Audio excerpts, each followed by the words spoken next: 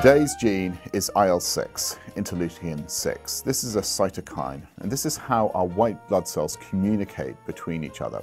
White blood cells are our key defense against pathogens, and they have to spend their life communicating about whether they should be attacking things or not attacking things. They're on a knife edge all the time.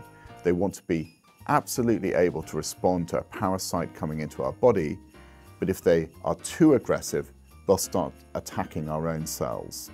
And in fact, in modern life, because we have less parasites around us, very often we have diseases of overactive immune systems.